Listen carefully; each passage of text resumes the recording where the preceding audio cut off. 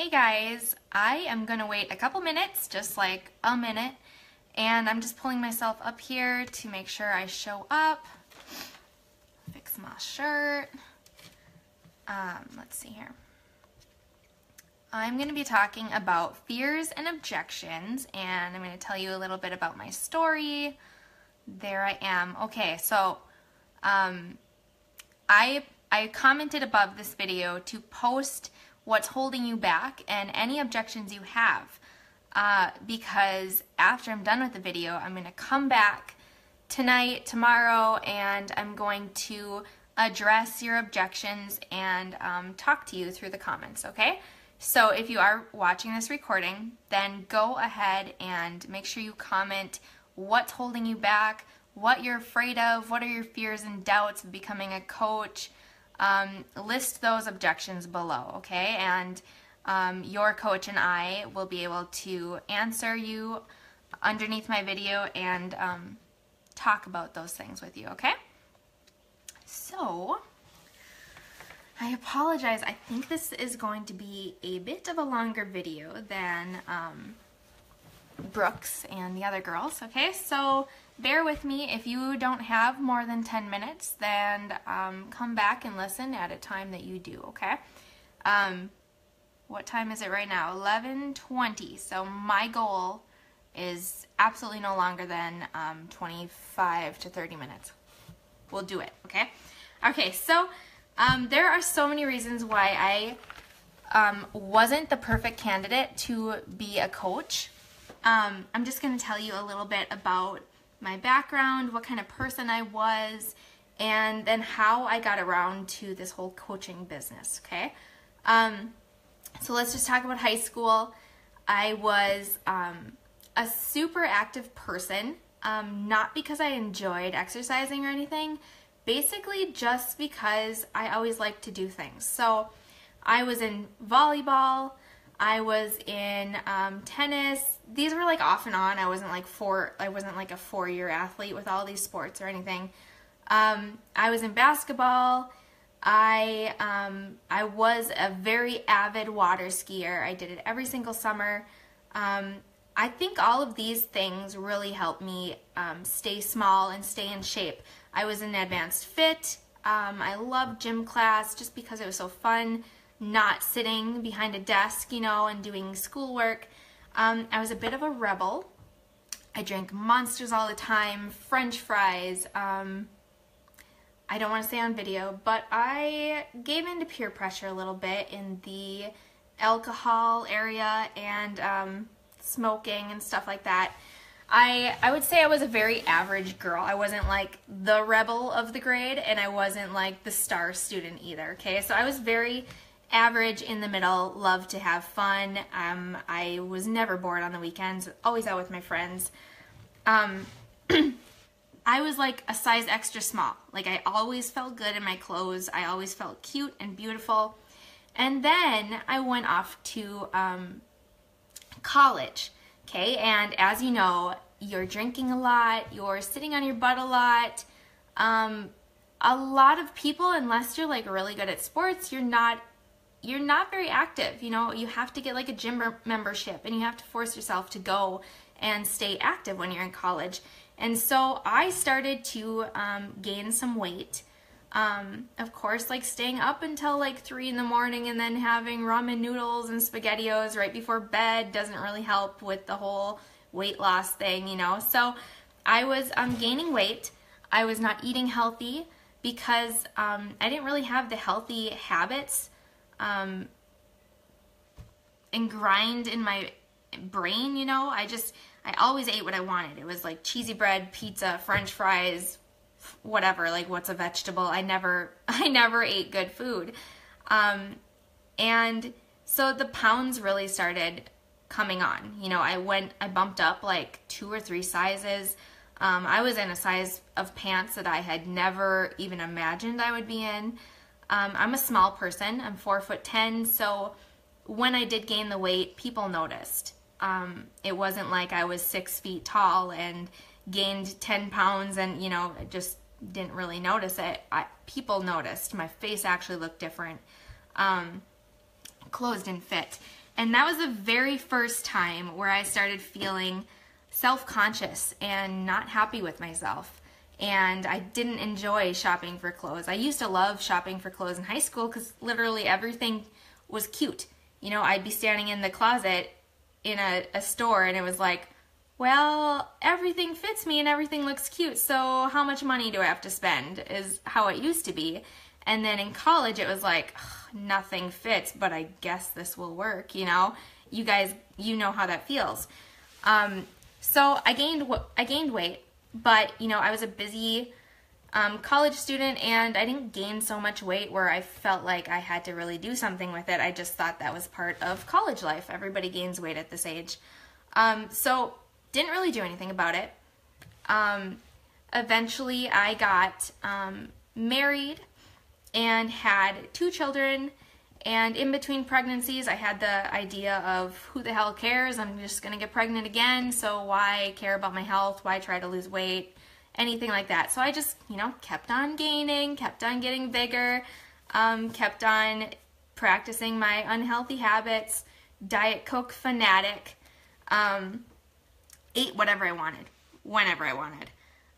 So then finally, when we had our last child, Claire, she's a year old right now, it was like 2 months after she was born, I decided, whoa, I need to do something because I have been letting myself loose for like 10 years and this is getting out of hand now.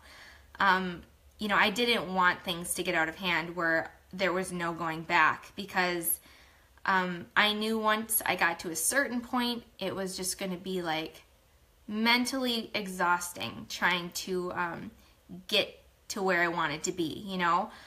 So I wanted to like catch myself before I fell too far.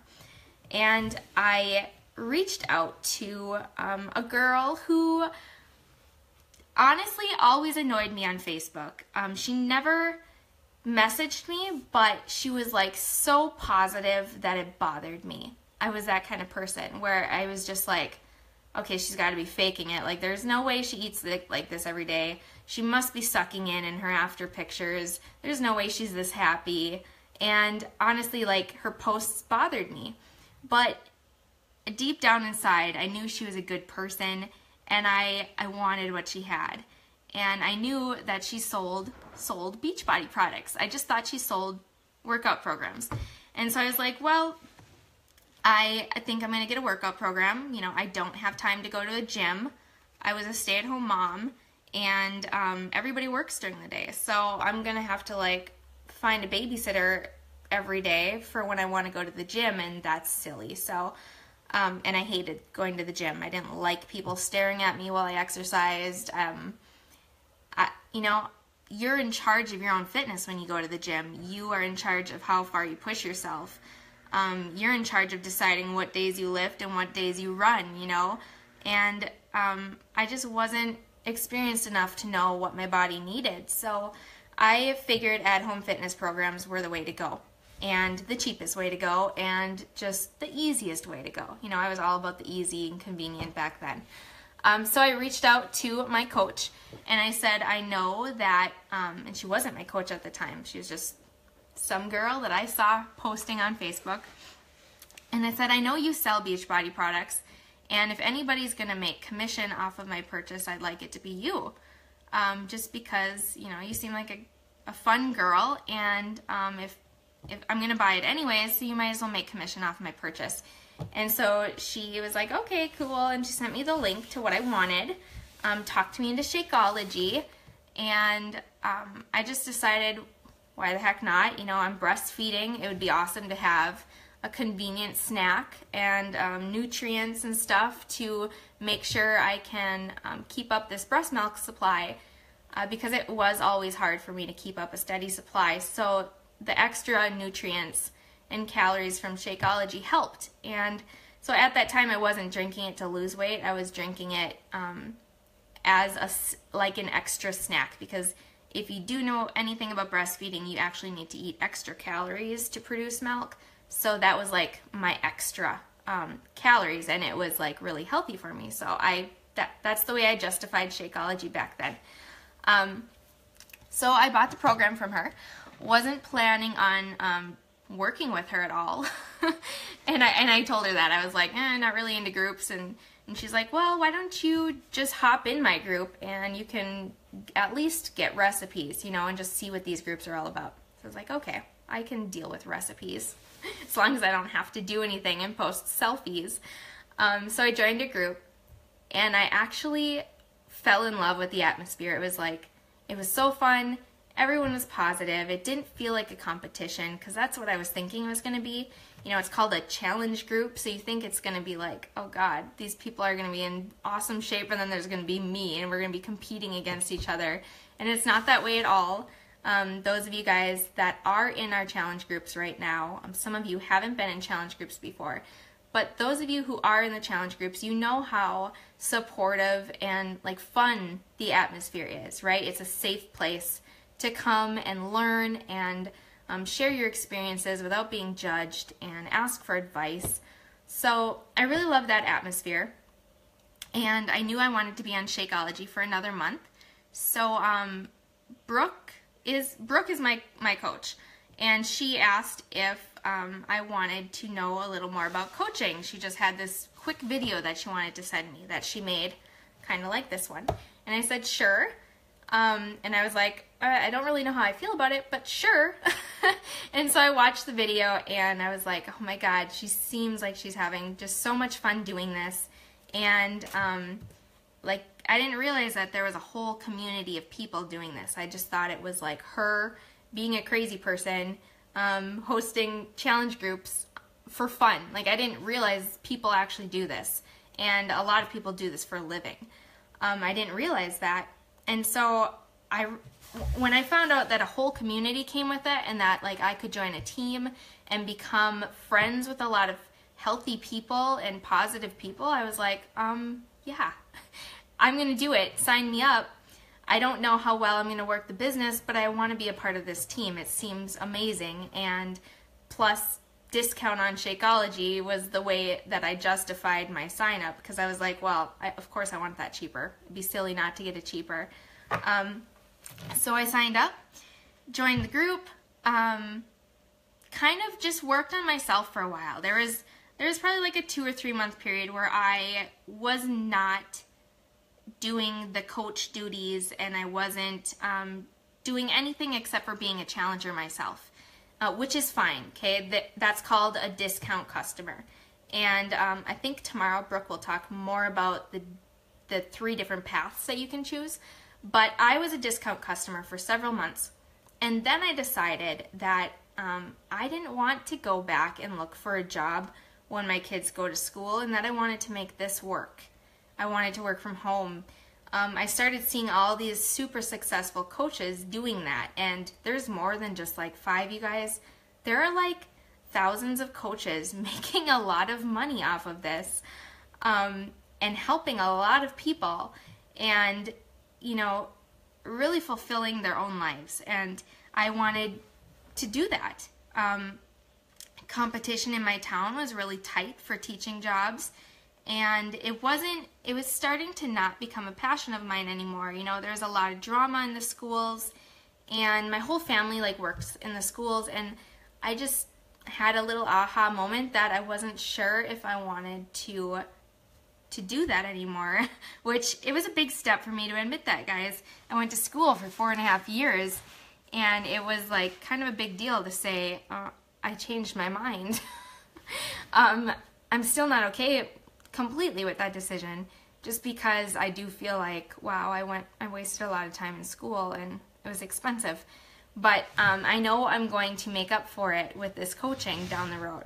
So that's why I decided to actually become a coach. So I went from a challenger discount customer to a coach, and now I am, hey Brooke, now I am building my own team and mentoring my own coaches to do the same thing that I'm doing. So that is my little journey of how I got to where I am right now. So I'm building my own team now. I'm making money. I get a check every single week. My Shakeology is completely paid for. Really anything that I buy is pretty much completely paid for right now. that's how much commission I'm making and team bonuses I'm making each week. So that's pretty awesome. I don't feel guilty for buying Shakeology anymore. I don't feel bad for using the family credit card, you know, because my checks are making up for it now. And so now I feel like this is really awesome. Like my business is going somewhere now. So that's where I'm at, and that's how I got there. I'm gonna fix this so you guys aren't staring at me, my body the whole time. See my face instead. A little better? Okay. So now I'm gonna talk about the topic of what I'm supposed to talk about, and we are, what, like 10 minutes in? Okay, so I have my notes here, guys, and I know you guys have a lot of fears. We all did when we first started. There's so many reasons to be afraid of starting something new, right? People are naturally nervous when they do something new or uncomfortable. And I'm just going to touch on like a handful of those things. I'm sure there are more reasons that you're doubting, but you're going to list them below, okay? You're going to list your objections below, and that way we can know where you're at in your thinking process. And I'm going to touch on a few of those objections right now. So the very first one is you don't have time and money, right? That's like the number one thing. Nobody likes to spend money, right? You want to keep your money. And I'm going to ask you, how are you spending your money right now? How are you spending it? Are you spending it on your kids? Like, are you buying them $25 shoes that they're only going to fit in for 4 months? Are you going to fast food places and wasting your money on, like, I could easily go to Jimmy John's and spend $15 on a sub, a cookie, and a pop. That's $15 right there, one meal. What a waste of money, right? I could have so much more food and for the same price. It's so silly. And then I just want to ask you, what is so wrong with investing in your health? What are you afraid of? It's your health, guys. You should be wanting to take care of yourself. You're willing to take care of your children, your boyfriends, your husbands, your moms, your dads, your families, your friends. You're there supporting your friends when they open up a business. So what is so wrong about wanting to invest in your own health, something that's going to make you healthier, something that's going to improve your life, give you more friends? And then I also want to say that it's not this big expensive investment like you think it is. There are, I don't know if Brooke is going to talk about this tomorrow or what your coach has said to you already, but there's a few different ways that you can get into coaching. If you have ever bought a challenge pack in the past, your $40 sign-up fee is waived, okay? You fill out a super simple document. My coach just did it last month, and you get reimbursed. So your sign-up fee is free if you have ever bought a challenge pack in the past, anytime. You do have to pay $15 a month to be a coach. And to get the discount, the 25% off of everything, that is 25% off of the performance line, Shakeology, any programs you buy, any apparel that you buy, the 3-day refresh, anything. Okay? Anything is, even the sampler pack, anything is 25% off. And you make 25% commission off of anything you sell, which is not the only way that you make money. And I'm not going to go into this too much because this is Brooke's topic tomorrow. She's going to explain to you how to make money. But $15 a month, guys, when I actually laugh out loud when people say, I just can't justify $15 a month. I'm just like, $15 a month to improve your health, guys, is not a lot. Do you know how much a gym membership is? They're a lot of money. And then you're locked in to like a contract with gyms, and that really sucks. You can cancel anytime, and when you think about how much money you are spending on wasteful things every day, $15 a month can easily be justified. I promise you, okay? So yes, so I guess just track your spending, see what you're spending your money on, see where you can cut back, see how you can justify that $15 a month. Maybe it's one less coffee stop a day. I mean, if I go to the coffee shop twice a month, that's $15 right there. So that's how I would justify the $15. And then as far as time, you're gonna have to make time, right? And time depends on your goals. If you want to just soak up the discounts and be a challenger, well, just make time for your workouts. That's easy. You're already doing that probably. If you want to be like a hobby coach and just, maybe host a challenge group every month or two, or you just want to get a couple friends on board, you just want to find a couple people that want to work out with you and, make commission off of their challenge pack or their program that they buy, then you really just need like a half hour to an hour a day. It doesn't take a whole lot of time to help a couple people a month get healthier. And then if you have big goals, like you want to make like a full-time income off of this, and you want to build a huge team and be like one of the top coaches, then of course you're going to need to put some more time into it. I'm going to say like 2 to 3 hours spent very efficiently, okay? Time depends on your goals, where you want to go with this, and you discuss that with your coach, and we guide you based on what you want to do with this coaching opportunity, where you want to go, okay? And another great activity for that is to see how much time you're spending, okay? Are you spending time, do you go to YouTube and get lost on YouTube and watch like hours worth of videos? That's so easy to do, right? It links from one video to the next to the next.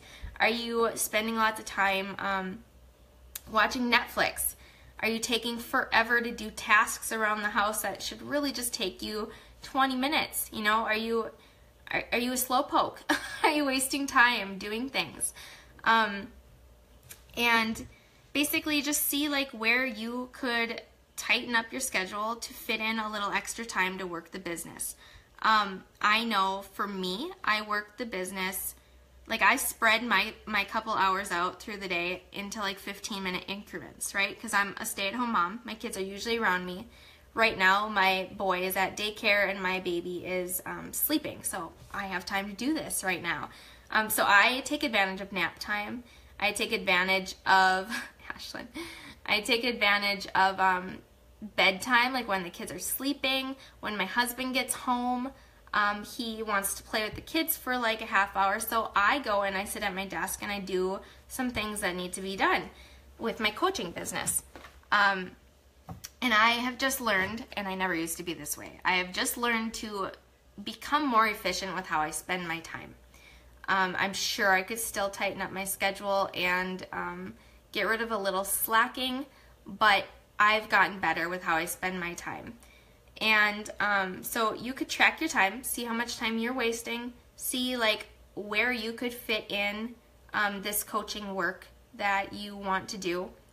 And I just want to quickly touch on something called Power Hour, and this is basically like our daily to-do list, okay?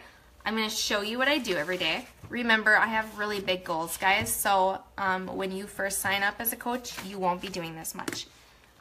This is my list of stuff to do every day. I read and listen to a half hour of personal development.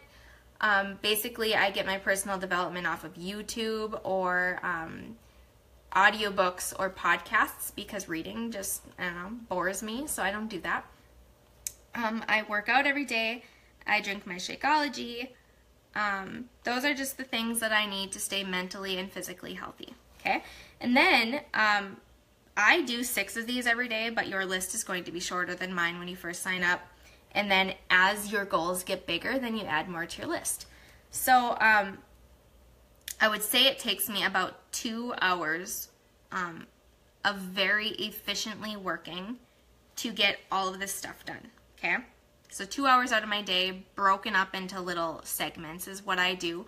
Other coaches, they sit down every couple days and they put in like 3 hours, okay? So it just depends on what works for you. Maybe Wednesdays are like the day you want to do coaching, okay? You can do that. You don't have to do this every single day. it depends on what works with you, and your team and your upline coach will help you figure out how to make this work for you. So basically you add friends. You find new friends on Facebook, Instagram, and you get to know them. You connect with them. So you comment on their pictures, you get to know each other, you have conversations, and basically connecting is making a new friend, right?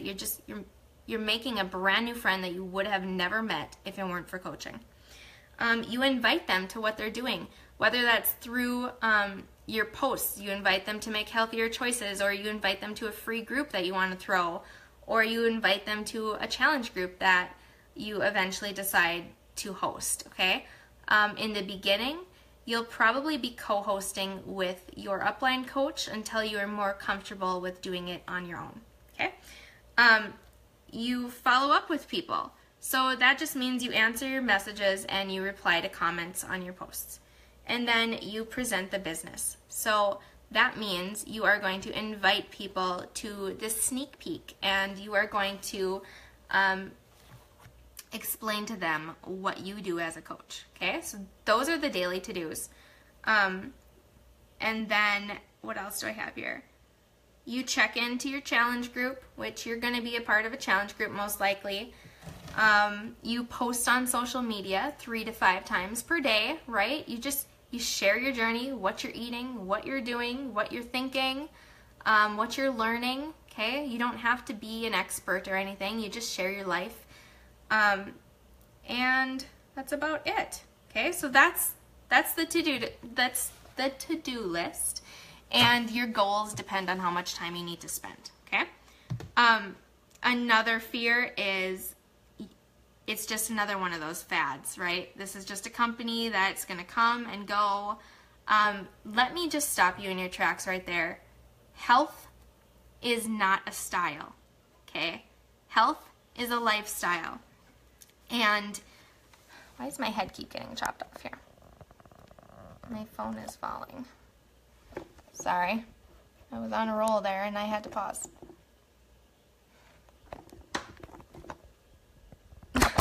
Shoot. Sorry guys, see, you don't have to be perfect to be a coach. I know you're not judging me. Okay, that's gonna have to be good enough. So health is never gonna go out of style, right? You can sell clothes, you can sell jewelry, you can sell oils. Who's laughing at me?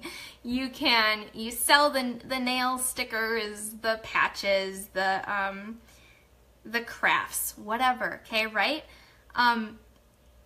Things eventually go out of style. And what Beachbody has found is that, yes, they were, like years ago, they were selling programs through infomercials and products like Shakeology and other supplements, but those people were having a hard time sticking with a healthy lifestyle because they were missing a coach, right? They didn't have somebody there to guide them and help them make healthy choices and help them figure things out. So what a coach is like the missing link. And that's what Beachbody has found out is, wow, if we give these people a free coach, see, that's what I am. When you buy a program, when you buy like a $60 program or a challenge pack, you get me for free, like for as long as you want to work with me. And I'm the missing link to your health issues. I'm going to help you figure out how to stay healthy, how to stick with this lifestyle. And that's why Beachbody is so successful now, because they have found the missing link, and it's support. Support is the missing link, right? Everyone knows healthy eating and exercise works. We don't have to sit there and make a pretty patch or convince people that healthy eating and exercise works. We don't have to try to make it in style and cool. Everybody knows for like forever that exercise works. Like, that's what you need to do to be healthy. You need to eat healthy, and it's hard to do, right, if you don't have support. So that, I guess that's what makes Beachbody so much different than other companies. That's why I believe in the company. That's why I know that this isn't a scam, because they're not trying to sell like some sketchy product. They're trying to make a healthy lifestyle easier for people.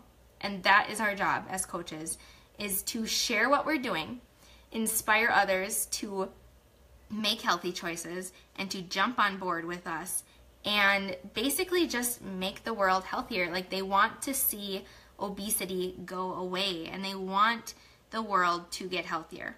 Okay, so Beachbody is not a scam. Coaching is not a scam. Like, we are not trying to talk people into ridiculous things that are going to go out of style, right? Your health is always going to be a priority in your life, at least it should be, and that's what coaches do. We support people and we help people. And if you're really good at it, you get money doing it. So that is amazing. What else did I have on here? I wanted to talk about a pyramid scheme just a little bit, and I drew a chart because that's the teacher in me, visual learner here. So just go ahead and look at that for a second. I'm going to touch briefly on the ranks, because obviously there are different ranks when you are a coach. So you start off as a coach, and I'm just reading up here. You start off as a coach, and then once you start signing people up to coach with you, you turn into an emerald, and then as you keep growing, you turn into a ruby, diamond, star diamond. So let me explain a pyramid scheme, because sometimes we are called a pyramid scheme, just like all the other online companies are called pyramid schemes. And it's just not true, guys, because legally, pyramid schemes are illegal. I actually had to Google this and look it up and research it a few months ago, because I was like, well, it kind of does seem like a pyramid scheme. Like, things are in the shape of a pyramid, right? That looks like a pyramid. But a pyramid scheme was popular back in the 60s, and basically it's one person who signs up as many people as they can, and those people sign up as many people as they can, and there is no product or service involved. It's just signing people up, and the person at the top is always going to make the most money. Okay, there is no way that you can catch up to the person at the top, and that's a pyramid scheme, and it's illegal because it's literally a scam. Like, you're just signing up and you're not getting anything. So pyramid schemes are illegal, and they actually don't exist. And if they do exist, they're like knocked out right away because they're illegal. So this is an MLM company, and the difference between that is, you see how, like, this person up here can be an emerald. So like a fairly inactive coach who is basically like a hobby coach, and they can sign up a few people. And let's just say one person they sign up is like, wow, this is awesome, I want to run with this. And they turn into, what do I have there? A diamond coach, okay? So let's just say that emerald has a diamond coach making more money than they do. And let's just say further down the line, this amazing rock star coach pops up, and they are just building a team like crazy, and they're making tons of money. So do you see how, like, your own effort,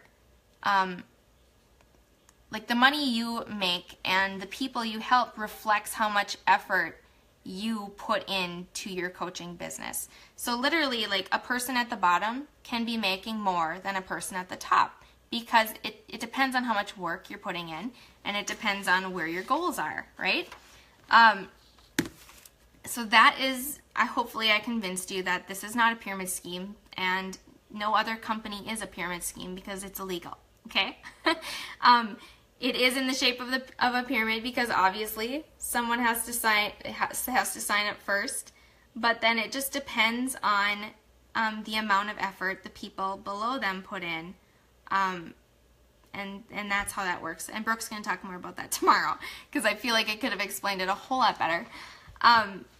But yeah, so the very last, this is getting super long, I'm so sorry guys.